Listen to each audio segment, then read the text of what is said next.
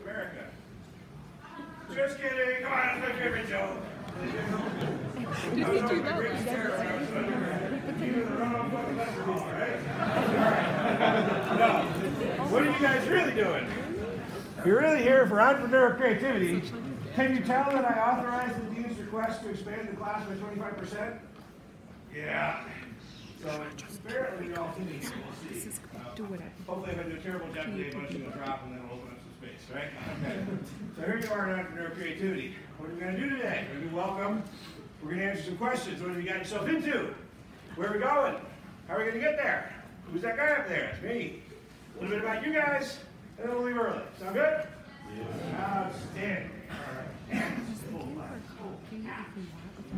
All right, so what have you gotten into? This is entrepreneurial creativity. It's the core course on the LSA side of the entrepreneurship minor. It was created in 60 days, entrepreneurship independent training by me, sponsored the launch of the minor about 3 to 4 years ago, and it's been super awesome ever since. It's growing every term. This is the biggest we've ever done.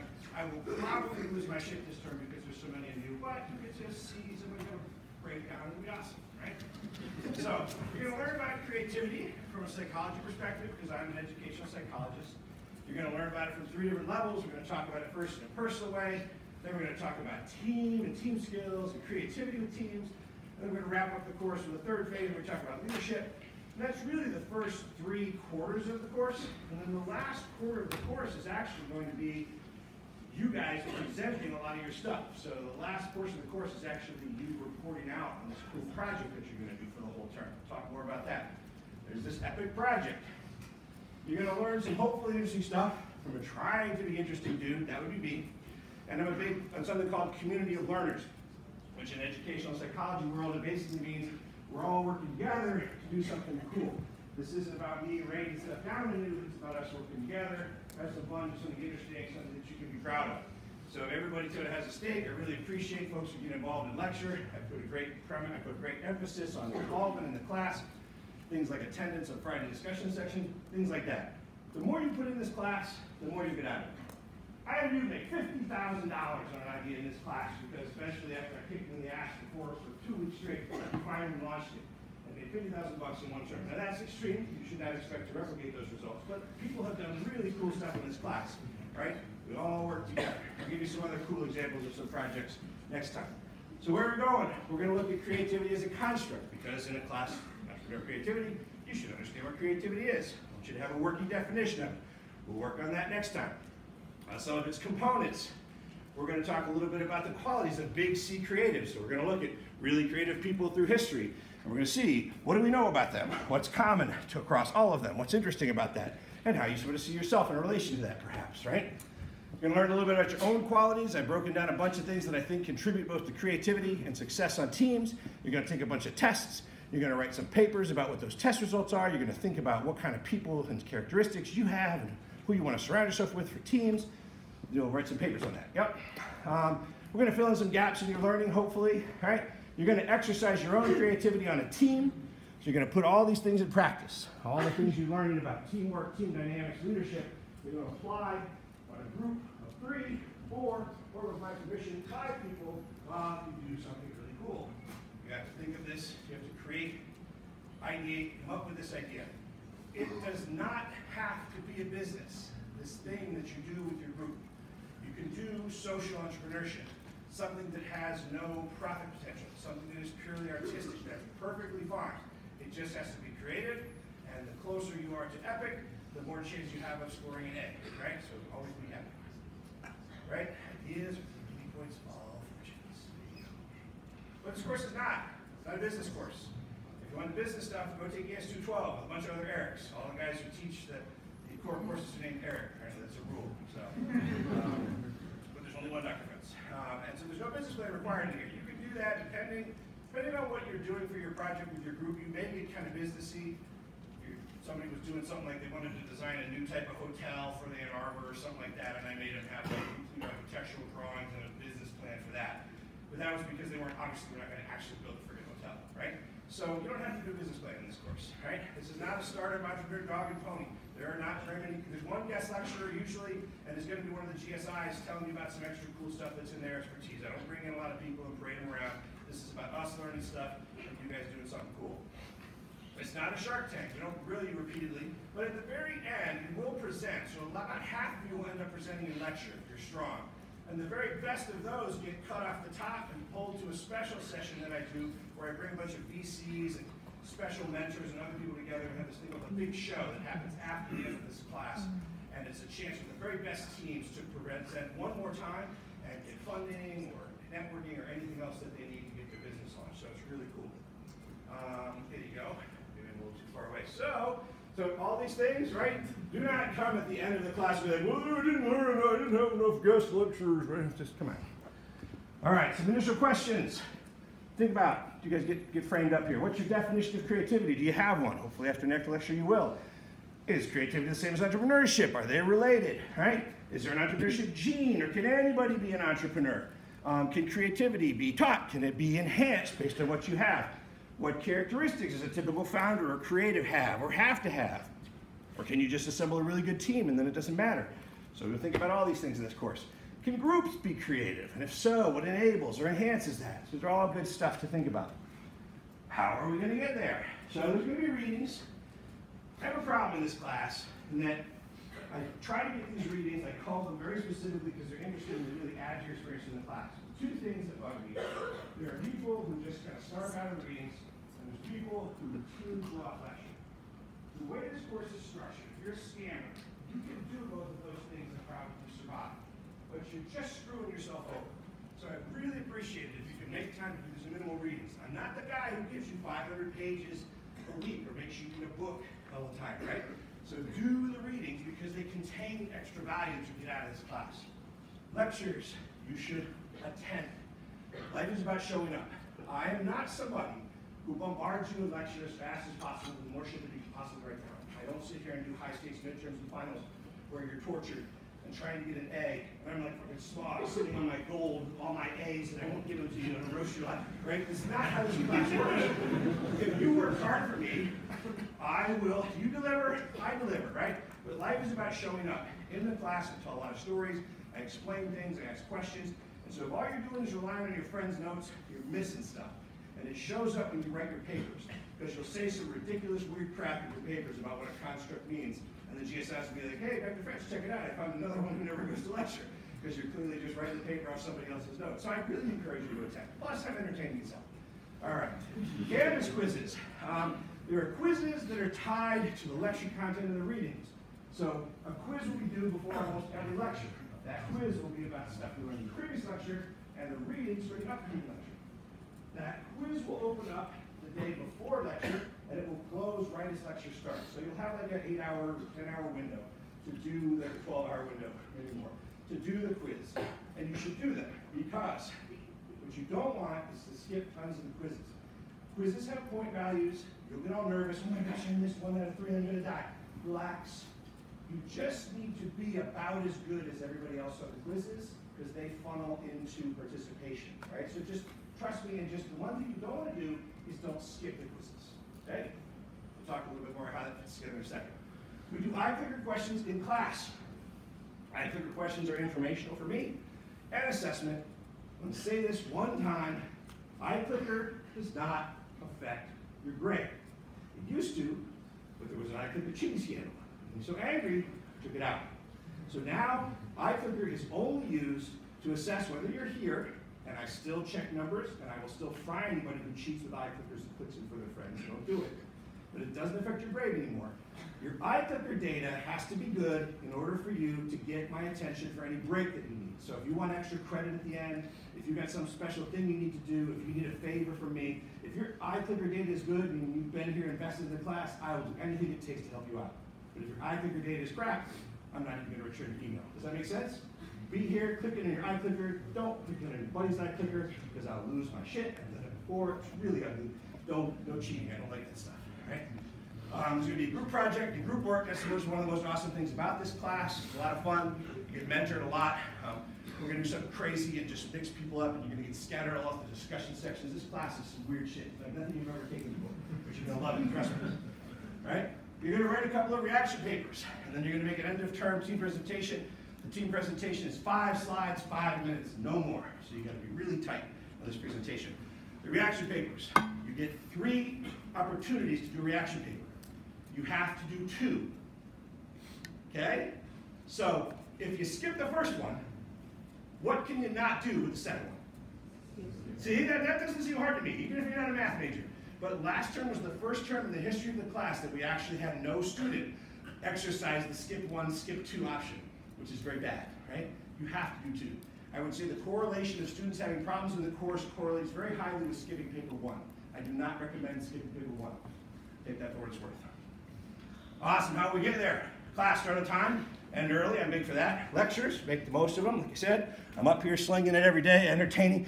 I got little mini lectures with all kinds of cool life skills where I press you and poke you about the annoying bullshit in your head and I make you think about things differently and you get really frustrated with me. It's awesome, right? Trust me, you'll love it. Syllabus is going to go live on Canvas shortly. Look that over. There's a couple of things I want you to read. There's a project guide you should read multiple times. There's a syllabus extension that's full of all kinds of helpful things about how you should communicate with me and do emails. There's funny stories in there about the worst students I've ever had and crazy shit that they did. It's really fun reading, so you should check that out. Good stuff. How will you be graded? Here it is. 30% participation. Friday section is mandatory. This is not like some other classes where it's blow-off, whatever. This Friday section, I jerked this whole class concept around and fought with the administration to get this system with the GSIs so that you would have dedicated team meeting time every Friday. You must go. If you skip and are unexcused on Friday, it is the quickest way to kill your participation grade. Plan on going to every Friday section. You have to. That's when your team meets. At a minimum, then, should be in addition to that, right? 40% of your action papers, so 2 of them at 20 points each. 30% of the project, all right? Going to be tightening up grading a little bit this term. I used to basically say, look, if you turn in something that hit most of the points, I give you full points for your group. What I'm going to do now is I'm going to give about A- points if you hit the basics, right? So you're only going to get full points if you're really doing a little extra. So if you're one of those folks just going to kind of squeak by, do like it says 3 pages, so you do 2 3/4 pages, right? If it says poem has to have 5 things, you have exactly 5 things and no more, right? It's just text, there's no graphics, nothing, right? Then you probably get like, 2.5 or 2.8 out of 3, but not 3, right? So you got to up your game a little bit. Your grade, here it is again, graphically, right? Picture with 1,000 words. iClicker operates over here, outside of grading. It just determines whether you get extra credit eligibility or any breaks, right? Quizzes and Friday attendance, those 2 things together drive your participation. Everybody starts with perfect score for participation, and I take off points to the degree you are noticeably lagging in the pattern. So if the average quiz score is about 70%, the average number of quizzes missed is 3, and you miss 5 quizzes and your score is 50, you're going to lose points. See how this works? You don't want to be behind the pack. Keep up with the pack. Just do the quizzes. Right? Show up to the quizzes. Show up on Fridays. This is simple stuff. This is stuff we did in like 6th grade, right? Papers. Do 2. You can do 3. If you do 1, 2, and 3, you can drop the lowest one. So if you do the first one, but I recommend it, you get 16. Ooh, that's a B. As we all know, B's result in death. So you don't like your B, so you talk to the GSI, kiss up to a little bit, maybe bring some cookies, right? And then, your grade goes up on the next one, see? So then you can do 2 and 3, and you can drop the first one. And then the project is a whole bunch of checkpoints, right? There's phases 1, 2, 3, 4. Some people say these are repetitive. Look, I had to put these phases in there because teams would screw around. They would sit there and screw around for 3 months straight, doing nothing, and then try and load up a whole bunch of last minute bullshit. And I can't stand it. It's embarrassing for you. It's wasting my time. So you have to do these phases. They're a little repetitive. But look, just do phase 1. Do what it says. Then when you do phase 2, you just add to phase 1 and turn into phase 2. But the phase 1 stuff's still in. It's fine. And then you got to do phase 3. So you just take phase 2, add more shit, and then turn it in. It's not that hard. Just follow it. The project guide says everything that you need to do. Just do that, it'll be great. Okay? So that's how you get those grades. Questions on grading? Seems pretty good. Okay? Rocking and rolling. All right. Now, you're gonna learn a little about me. You know, you have like that crazy uncle that always makes you watch slideshows, right? That's what's coming. All right. So known deficiencies. Failed attempts at humor data references. I'm always trying to be funny. Sometimes I miss. If I ever say something in here that really makes you angry, please come tell me that you're angry. Because chances are I was trying to be funny and just missed the mark, you misunderstood me or something. I'm never ever trying to be mean or hurt anybody's feelings or be a jerk, right? I make dated references like Bueller, Okay, see, when I don't get a single laugh, that's the day I quit. Thank you for those who laughed. Appreciate it. I get a little excited, as you can tell. I speak quickly because I get excited about stuff. That's fine. You can always have to slow down. 10-letter words. I've been in academia a long time. You see, I have 11 degrees. Sometimes I use a big theory thing, big theory term. If it doesn't make sense to you, raise your hand. I'll explain it better. 5-letter words. I was in the Navy for 20 years. You can take the sailor out of the Navy, but you can't take the Navy out of the sailor. I think I probably already dropped that bomb like 6 times. I'm sorry. This is just my nature. So, from what I understand, I can't be fired for that, which is good. I do a lot. Soft sexism is mostly not a problem for me, but I was raised in the 60s, right? When every textbook had nothing but dudes in it for every single thing, right? So I'm reasonably hip and reasonably aware, but like, 5 years ago, one of my GSIs said, every single example you give is with guys. There's never any women examples. So if I'm doing something like that, please give me feedback about it. Deal? Right? Awesome. It's really not an issue, but whatever. I can be really painfully blunt and direct. If I tell you, don't mess with me, read the syllabus, and then you come and you send me an email about something in the syllabus, I'm just going to send an email back saying, read the syllabus. That's it. I might not even answer the email, right? So in class, I do the same thing. I can be really blunt and direct. I'm never trying to be mean, right? But please, just, as we'll talk about here in a second, be sensitive about time. All right, I'm holding you to a high standard. I got a low tolerance for nonsense and immaturity. Here's the problem. I sat where you sit for many years, a long time. You're about to find out how long. And when I was here the first time as an undergraduate, I was a jackass, right? I did not study hard. I was unmotivated. I was a turd. And I hate thinking back on the kind of student I was. If 1987 me was in this class, I would punch myself in the face. I'm so disappointed with the student I was back then. So where you guys will get in trouble is when your behavior triggers in me the memories and the self-loathing I have for myself at that age. That's where you're going to get cranky, Dr. Fretz. So just don't do that. No shenanigans, no grade grubbing, right? None of that, right? Please. Awesome. And I'm very sensitive about the use of time. This time is a big deal for me, and I'm about to show you why, right? So here you go, right? This is my little book. This is grade grubbing here.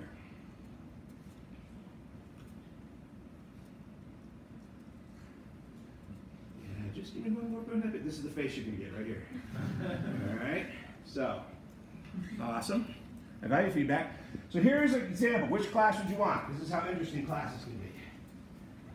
Take a look. See if you can form an opinion. You want the class on the left or the class on the right? On the Jeopardy theme. Who's got an opinion? Got an opinion yet? Who's got an opinion? Which class you want? Anybody? Left, right? What do you think? Who's great? Right, well, that's good. I like that. Well, what's the joke here? Same day class. It's one of my big lectures. A lot like this. So here's the deal. Every one of these is a unique student. This is 3 people in a 300-person lecture who were just pissed at, I don't know what's wrong. So these people were in the same class, side by side, for 4 months. And not one of them ever came and said anything to me. Now, I don't know who these people are, because they never come to me during the class. They just say this bullshit in the final evaluations, which I stopped doing, by the way. So if you feel like you need to write some crap like this, you better come write it on my garage and spray paint. But seriously, whatever it is that makes you want to write like this, when I work as hard as I do, all I can say is my door is always open. If there's something about this class you don't like, I am legendary for doing anything to help my students. So you come to me, earnestly, we can fix almost any problem. But if you wait, finally write some crap like this, well, now at this point, no one's going to know. So, all right. This is what the lecture looks like, right? You get this breakdown. Over here, you get this tiny 2%, the grumps, right? They're angry. It seems personal. They're disengaged. I don't know whether they just resent me pushing them. I don't know what the deal is with these students. If it's one of you, I'd really appreciate it. I tell you, I don't like you, but let's do lunch. I will literally take you to lunch. If there's something about this class or me that's pissing you off, I'd love to understand the dynamic, because I don't understand this 2% that sits down here in a class like this and gets pissed. Then there's the chumps. That's like 10%. They're kind of passive.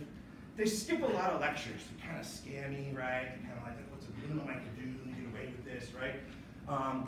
They get screen locked, meaning they're constantly doing Facebook, right? And there's a whole bunch of research. I post some before you show that this doesn't work at all. This is having your Facebook open while you're in lecture. It's multitasking. Not only are you lowering your own retention and scores, you're screwing up the scores of the people on either side of you. So if you're multitasking, It's just a terrible idea.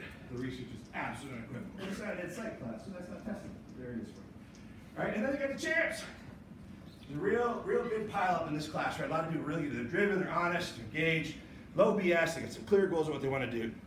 That's where I'm hoping all you guys will end up. Sound good? Awesome. All right. So which group? We got ass kickers, ass firers, and assholes. There's a whole range. And I'm trying to get these students every time. So you just decide where you are in this. You want to ask is you're fast out of the gate. You know why you're here. You form your group. You attend lectures. You attend on Friday. You register your eye kicker early. You drink all the Kool-Aid that Dr. Fretz serves.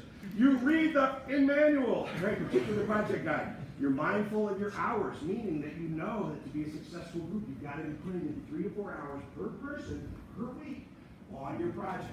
In this class, the teams that blow up are the ones that blow this off. The ones that go, yay, September, or yay, January, right, grad party, woo, right? That's awesome, because you feel like, oh, it's April, go for it. Right? But you got to put in the time, because at the end, I'm going to ask you, where are your 200 hours? Right? There's so many really uncomfortable conversations.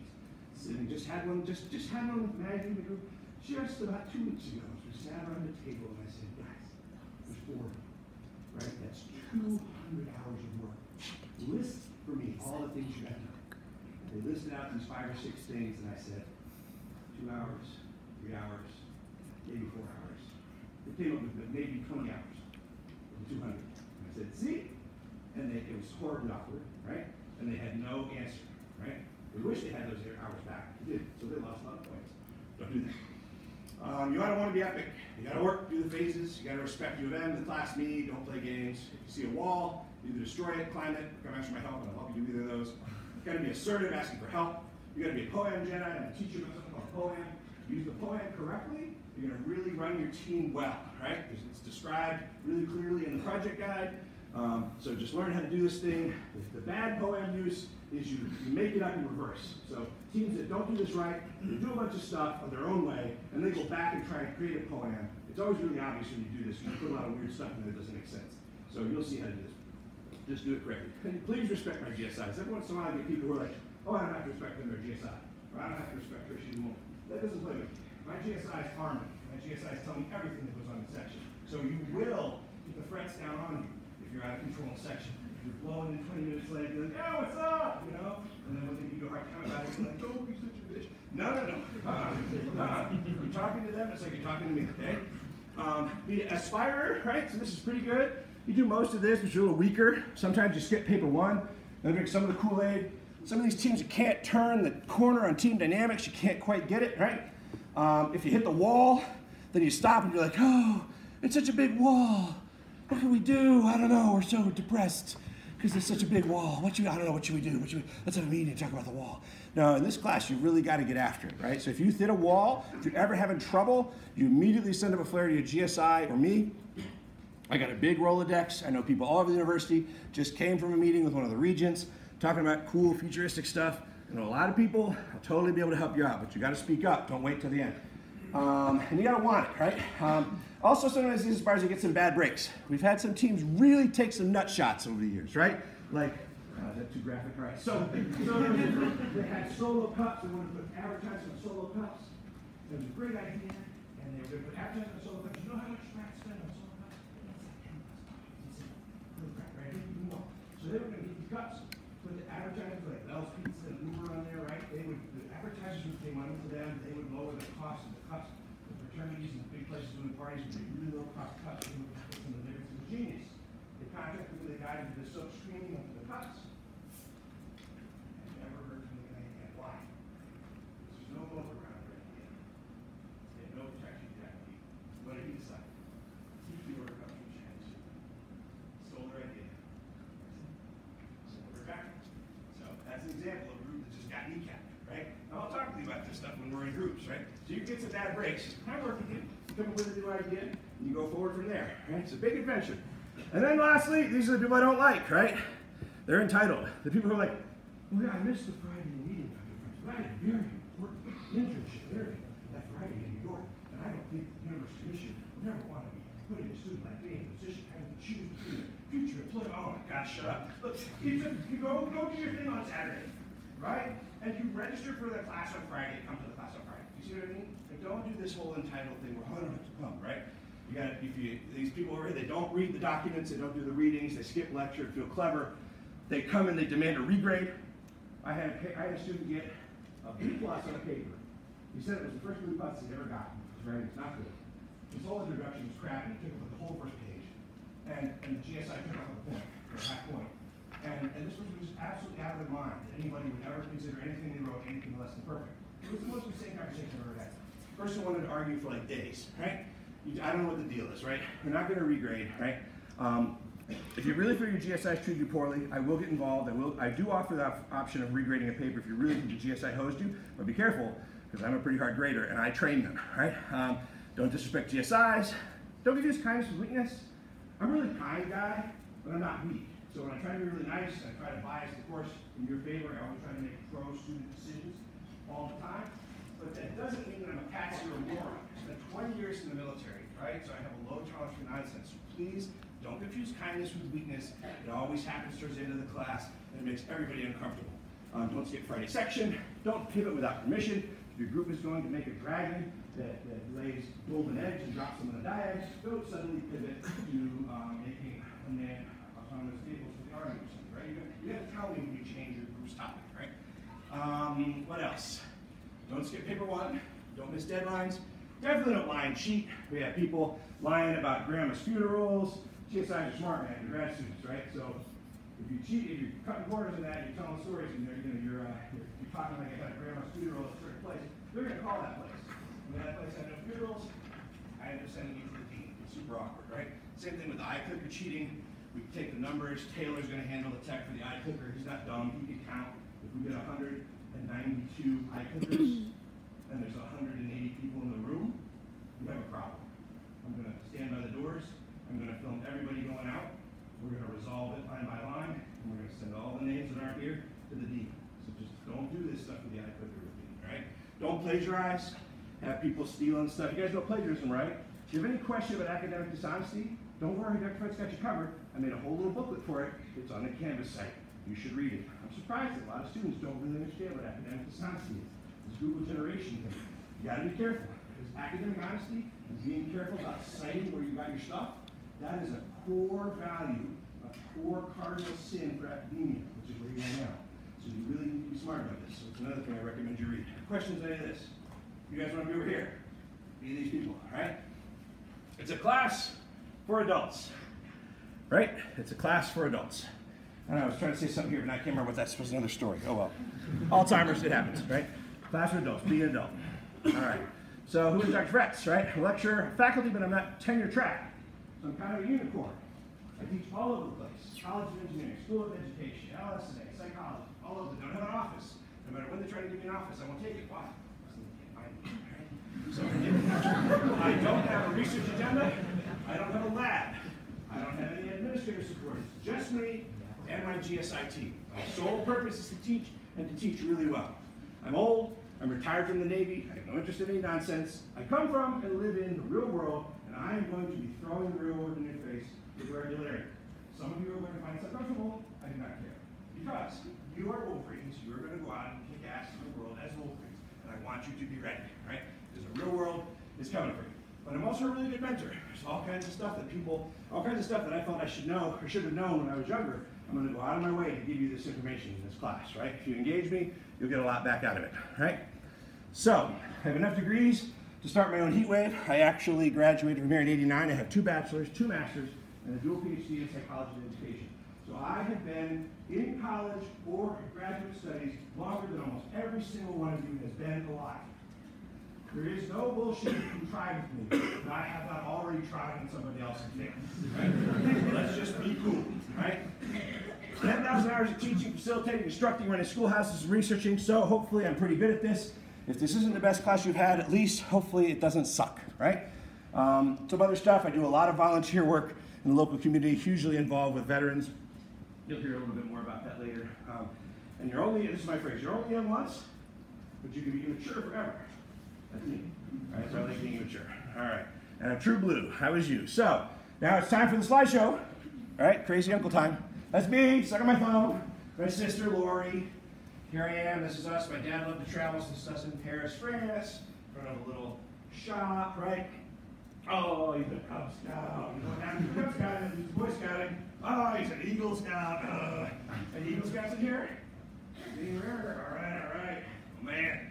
Okay, oh, wait, and that's, whoop, let's go back. Yeah, that's me painting the rock. You see, I'm twice the man I used to be. This is my buddy Chuck. So, yeah, I'm fat already. This is me. And so we're painting this. Did you know we're painting an M on here? Did you know there used to be McDonald's on campus? You know where the bubble tea joint is, right next to Blue Lap on Southview? If you look behind their edge curtain, everything is blue and yellow and still has McDonald's stuff back there in the tile. So I was the McBouncer, right? Because I was pretty tall, I was in much better shape, so I would literally stand there until all the drunks would come from Charlie's and Rick's, right? And so I would stand there to keep them, they'd set fire to things and steal the trash cans. It was a zoo scene. Good times. What else? So I met this poor lady, this East Quad, right? She'll show up again. That's me pretending to work in the Navy. Said, oh, you want to be a pilot? Tried that. Said, no, I kind of got sick, right? Oh, you want to be a submarine? The submarine's full of weirdos like this guy. No, I'm going to drive ships. So that's what I did for my career. I drove ships, a ship driver, surface warfare officer. This is me in Gulf War I. We're right alongside a 60,000-ton oiler. So this is kind of like driving a car next to an oil tanker on a big rig on the highway, about 1 foot apart at 60 miles an hour while fueling your car. It's very exciting, actually, quite dramatic, right? I got deployed a couple times. This is at Christmas. I didn't get to see my family, but I got to sit on a camel. I got to deploy to Iraq. That was super fun, except people were shooting at you and you had to be in our vehicles all the time, which kind of sucked. But when you got back to a really nasty convoys, sometimes, so you're visiting one of Saddam's old palaces we took over, they would have the morale, welfare, and rec team, and the Dallas Cowboy cheerleaders would be there, and you could sit there all sweating and smelling and get a picture with the Dallas Cowboy cheerleaders. I said this to my wife, I'm like, oh, it's tough over here. It's tough. It's brutal, right? So good times. I also started a scout troop over there in Baghdad, which you'll hear more about in the leadership section. Definitely one of the cooler things I've ever done. And these were the scouts back then. This was what, 2008, so it's about almost 10 years ago now. Awesome. So that's my family again. That's me. If it was Halloween, I would always come in and dress up as in some kind of costume, right? These are my children. They're all teenagers now, but teenagers are both ugly and surly. So I use this picture to remind me of the bliss that used to be, right? This one's only 13, so she kind of still loves me, but these two, no. That's my dad. He was a psychologist in the University of Maryland. He passed away some years ago, but he got to see me get my PhD. That's me teaching some scouts how to do sailing. Let's go down to the Caribbean. I do a high adventure stuff with some senior scouts. It's called venturing, pretty cool. I actually teach them how to survive in the outdoors. So we're out teaching them to do Arctic survival, making them build snow caves and stuff. And then I do a bunch of stuff with vets. So this is me at a 14,000-foot peak that we've summited out in Colorado with a bunch of vets, right? Awesome. So that's a little bit about me. Sound good? All right, we're moving along. So now I want you to know why I'm here. This is an important point. I don't think you guys necessarily understand this, right? I'm here to set you on fire, do every shit, chew bubblegum, and I'm out of bubblegum, right? So we gotta do good stuff in here. Now here's my question. What does my work bring to the university? How much, when I work for a term, how much do you think the university brings in from your parents or your student loans? It's a lot. It's over $1 million. This class alone is $1 million. All right? How much do they pay me to teach this class? Somebody guess. Anyway. Bring in $1 million. What do I get? Be great. $100,000. $100,000. Too high. 80. Too high. 20. Too high. I get about $6 grand. That's astounding, huh? So I want you to understand something. I put in about 300 hours in this class, and I bill out at $100 an hour for the stuff that I do when I fly around, and the people pay me to run my mouth, believe it or not, right? And so, even at $30,000, that would still only be 3%. This is what I'm here for. But that's not what I'm here for. What am I here for? Huh? I'm here to teach this class because of what you do. That's it. I'm not here for the money. Right? So let's just be clear about that. Right? Okay. Just think about it. That means something. I want you to do epic shit. Right? This is the goal. This is the goal with your project, is to do something awesome. Right? What does it look like? Right? We talked about all this. Oh, we did all this already, right? Yeah. So 20 years in the Navy, right? So this is me. This is a younger, cooler version of me. This is more epic stuff. Let me back up one more time. So that's, I got excited. So that's me before. That's when I retired. Right? So I was much cooler and younger back then. Right? Then I have an implausibly attractive personal physician. That would be my wife, right? The woman that you saw in that earlier photo, right? And she's been with me 30 years. She still looks like she's 29 years old. I think she's the most epic thing in my life, right? We got what else? A non-trivial house. I have a very large house, and I have a death ring. You know what that is? I'm going to show you. All right, so this is the house that we built, right? Yeah, and the best part is you guys can come out and have your team meetings on the deck or inside, since it's pretty freezing, at this house overlooking. It's totally awesome. So teams are totally welcome to come out there. It's just right on the edge of town. There's the death ring. I'm on a really steep hillside. It's like 45 degrees. So I carved this ditch, and then I put things in there, and I made a water slide that shoots down to 45 degrees and hits a ramp and chucks you out into the river. It's been used 3 times. It's been used 3 times, and somebody died, almost died each time. And now nobody will get too epic, I think. We're adjusting it. I like epic stuff, right? Other epic things, did the Boy Scout troop in the camp on the Iraqi Special Forces base in Baghdad. That's awesome, right? I'm a Dudist minister, so if you need to get married, I'm your guy. This is me, marrying somebody in my backyard. I do industrial scale partying. It's a little bit scary. So this is my last Halloween party. Got a little out of hand. This is an actual photo of the Washington Sheriff's deputy in my guard. I have actually been kicked out of Happy March in Ann Arbor, and I'm permanently banned for one. So if you do see me, does anybody see Steve's last night? Steve's last night, show hands. Not many, you're just laughing. Did you see me? Yeah, I'm a man! Yeah, okay. So, if you see me at Steve's or Ritz, I do it maybe once a term, right? You gotta be kind of cool, because when it gets out of hand, and like university kind of hears about it, and then they're like, you gotta calm down. So, right.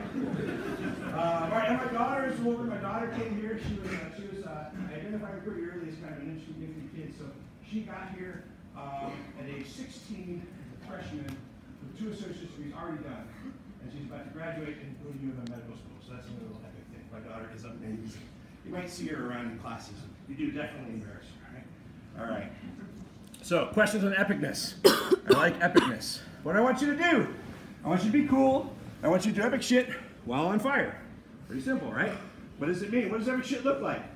I want you to do stuff, and I'll help you with this, like it's routine in this class. So we get calls from the Department of Public Security, from Air Police, from the Dean's office, from other agencies, because my teams are out there doing interesting stuff, right? So you should not be fearful. I don't want you to actually set fire to things, right? But I'm just saying, we go out there and do epic stuff sometimes. You have some adventures, right? We have Mate Bros. Anybody know these guys? There's an energy tea company with Sam Nicolak, who's a gymnast. AOE Medical is a company that made this really cool chair, turns into a bed in hospitals. This is an actual ongoing company now. They guys, all these launched in the class here. Oats and Woes was a pop-up oatmeal thing that started here in class. It was one of the strongest starts I've ever seen. Amazing emotional intelligence of the leader there. Cheese Team was a group that made about $50,000 in that one term, right? Laser Toast, they built a toaster that burned images onto toast, toasted faces onto toast. I told this team of engineers, if you can make me a machine, toast it in Harbaugh's face with a piece of bread, I'll give you an A+. And these guys built a whole thing from scratch. And they made Jesus toast, Harbaugh toast, and Fretz toast. And they totally got an A+. Cypress Diagnostic, this guy's going to be a millionaire. This guy came into class, he was working in the lab here on a basic science thing to test blood. But the cartridge didn't have a reader. He used this class and the team in this class to build the reader, meaning he owns the IP. He's now going to take it public, and it's going to get him at least a couple of $1 million, right? So that's another really cool company to start if you care. Awesome. So again, big dreams here the first month. That's fine. I just encourage you to stay focused, because it seems like anything's possible here in this first month. But then the next thing you know, you're into February, and like spring break's coming, and midterms are coming and beating you down, right? So you've got to really put in the effort to get organized early, right? What do I want you to do? I want you to be cool. Do epic shit. What does be cool look like? I need you to respect my time. My time is my precious resource. You guys are young, you got to think about it this way, but time is really important to you. And there's a lot of you, a ton of you. If each student does one thing that costs me 2 minutes only, that's 600 minutes gone out of my life. That's 10 hours. So, right? So if each of you just does one thing that wastes 2 minutes of my time, you have destroyed an entire long workday of mine. You see your power? No snowflake feels responsible for the avalanche, right? But just don't be part of it. You with me? Please. Right? I got about 50,000 vets counting on me in 6 different counties around here. I do about 1,000 hours of volunteer work. I bill out all my other stuff at about $100 an hour. I got dozens of vets here locally that are depending on me, both in the treatment court and the students here on campus. Then I got my own family, and then I'm traveling all over the place, like tomorrow, and the week after that. So I'm flying all the time, right? So here's the thing. Read the gosh darn syllabus and project guide, right? I can't emphasize this enough. So much of how we're going to function in this course. It's a manual. It's a manual for how to crush this class. Read the syllabus extension, read the project guide. Can you do that for me? Please, it'll make everything so much simpler. Awesome. Do you remember when you were 18 and you look back on a 14-year-old who was telling you how busy they were as a freshman when you were a senior, and you laughed in their face? Do you remember now as a sophomore or a junior here in college, when you go back home and you hear your friend's little sister who's a senior in high school talking about how busy and impossible their life is, and you're like, hey, shut up, right? Right? And you look what happens, doubling, doubling, doubling. So this is you guys, right? This is me. I'm over here. I'm out of my damn mind over here. I'm trying to do a lot of cool stuff. I just need you to understand, this is exactly how this goes. It goes with your whole life. So when you're 60, you finally just give up, I guess, and you retire and just eat donuts and watch ducks or something. But I'm not there yet, right? So just think about this, please, right? Use professional, high-functioning moves and communications with me, please. When you send me an email, always say what class you're in and what group number. Every group will have a number. Because if you don't do these things, if you just send me an email, hey, Dr. Fretz, do you have class on Wednesday? Dude, I have 3 classes, 400 students. Don't do that to me, right? I don't even know what you get. I don't know which class. Right? So always give your name, class number. We'll talk about this. I'll give you some examples of good and bad emails, right? Just ask yourself, what's everything I can do to make it easier for Dr. Fretz? If I'm asking him for something, let me give him everything he needs to give this to me so I can make a quick answer, quick decision. And it really shouldn't come to me until it's already gone through the GSI, right? Awesome. So, good Hall of Shame examples of good documents, the Hall of Shame. Don't blow off meetings. And then here, 3 then me, right? So, because one time a student sent me an email asking about something that was in the syllabus, and we talked about it in class, and I sent this email, it kind of implied that she was blind. And the GSI said, oh, Dr. Fretz, that was just kind of a dick move. And I said, okay. I was cranky, it was 2 o'clock in the morning, it was too far. I apologize for it.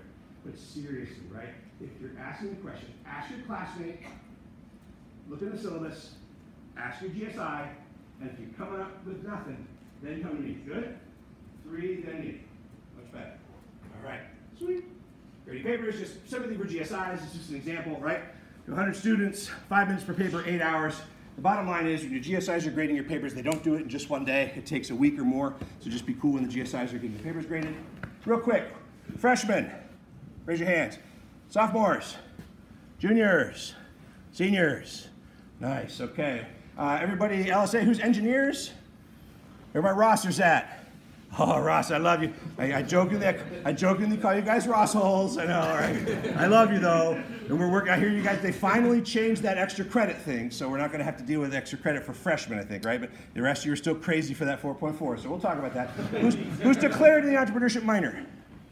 Oh, hopefully we'll get some higher numbers than that, all right? Prior psych courses, any 200 or 300 level psych courses?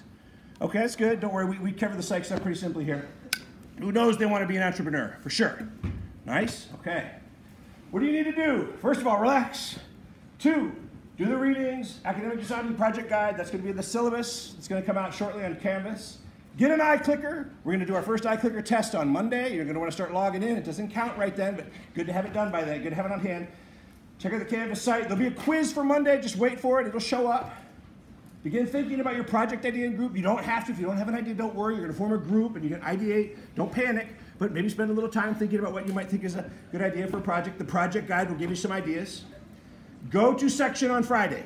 You must go to your section. If you're here to get an override or you're on the wait list, go, get checked in here. If you're on a wait list, check in here for the GSIs. If you're on Friday, get checked in with the GSIs, because that's how we figure out who's going to get the slots, right? Questions, real quick. Soon. Other questions? Never say don't be that guy. All right, rock on. Yep.